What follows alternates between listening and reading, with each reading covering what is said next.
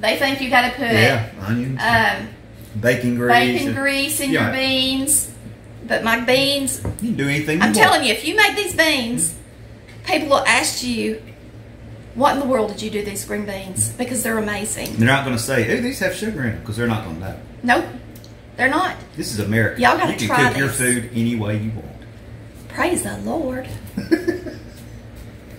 The first thing you're going to need is a pot large enough for your green beans.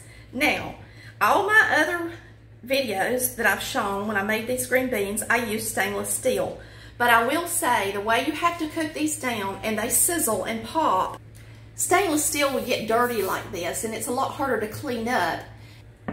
Because of the way I sizzle these and cook them all the way down, if you have a non-stick pot, it actually works better because it's easier for you to clean up, and it's also easier to deglaze and get all that goodness into the flavor of the beans instead of on the side of the pot.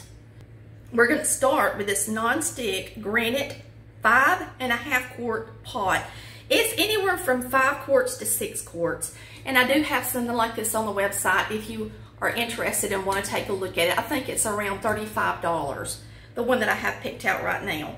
So we're going to get started with this. All you do is so simple, is open your green beans. Do not drain your beans, regardless of whatever somebody's told you, whatever your granny did or your mama did. Don't drain them. Just try them this way one time. Now this is the large can.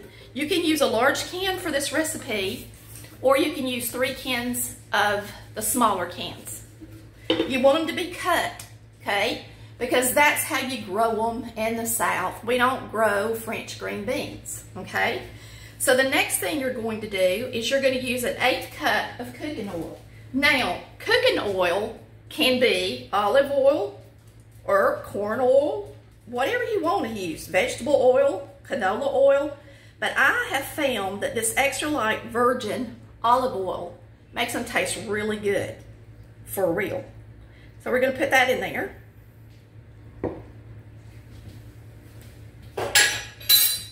The next step, believe it or not,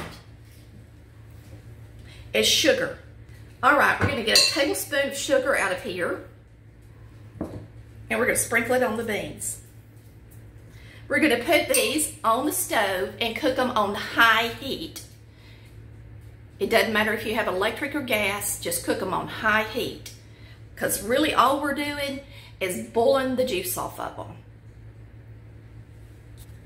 So we're just going to turn on the heat, and we're going to get these beans started. Now if you're in a hurry, you could put a lid on them so that they come to boil faster. And I think I'll do that today. This pot and the one that I have on the website comes with a silicone lid, which I really like, and it also has a vapor hole in it. So we're going to put this on the beans and bring them to a boil. Once they have cooked almost all the way down, I'll come back and show y'all what my secret to make these taste so good is. So you need to take the lid off of it once it starts boiling so that it can lose some of the juice. Now this is the time that I think a lot of people stop cooking their beans, because many people cook them and they think they're cooking my granny green beans, but they're too scared to cook them all the way down. And if you don't hear a sizzle and a pop and them being completely dry on the bottom, then your beans are not going to taste like my granny green beans. This recipe is in our first cookbook. It is very popular, and most people that try it absolutely love it. Now this sugar and this oil are going to come together at the end once all of this liquid cooks down, and they're going to form a brown glaze, and that glaze is what's going to make these beans taste so good. Some people say it's so good that it's changed their life. All right, now they've started to sizzle, and you can hear them, and they're sizzling, and that's what you want them to do. So if you pull them back, you can see that there's a lot less juice, but there's still a little bit. So you can't even let it have a little bit. All of that has to sizzle off in order for them to start to glaze. And once they start to glaze, you'll start smelling them. They have a real good aroma. And you'll know it because you'll smell it, okay? All right, they've been sizzling a good 3 or 4 minutes. I'm going to take a masher, and I'm not going to just mash them to death, but I am just going to mash in about 3 places, 3 or 4 places, and then we're going to stir them, and that's what makes people think they came out of your can, because they got just enough to smash in them and hold that they look homemade. They look just like you canned them. And they're going to taste like it too. I'm still going to let them sizzle because I don't quite smell that smell I'm looking for.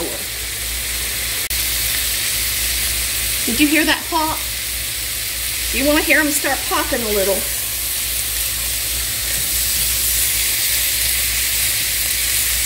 I think they're ready. When you get them done, make sure you run them around the edges to get all the glaze off the edges of the pot. They're ready to serve. Yummy green beans. Show you how pretty these are.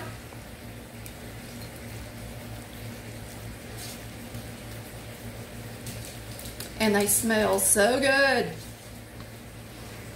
And I know it sounds crazy because it has the sugar in there, but we cook it down so much, they're not real sweet.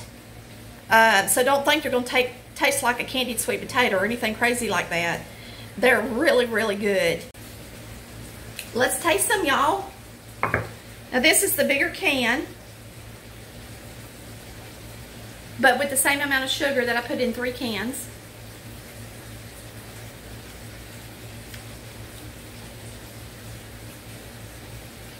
They're actually a little saltier because there's not as much sugar as if they would have if they were 3 cans of green beans.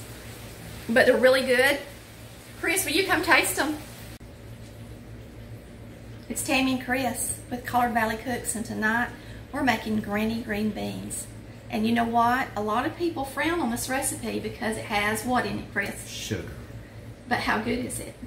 Well, let's see. Let's see how good it is. It's hot, baby. Can you taste the sugar in those? All the sugar does is glaze on it and give it a nice glaze. And it makes the salt just pop. Like crazy. It enhances the flavor of the beans. It is so good. You can't taste any sugar. Nope. So, for all you people that would say, I'm a real Southerner, I would not put sugar. Like, Southerners don't put sugar. And they also think you have to put sweet tea, onions.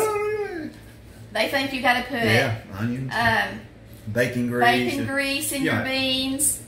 But my beans, you can do anything you I'm want. telling you, if you make these beans, people will ask you, what in the world did you do these green beans? Because they're amazing. They're not going to say, hey, these have sugar in them, because they're not going to know. Nope, they're not. This is America. Y'all got to try You can cook your food any way you want.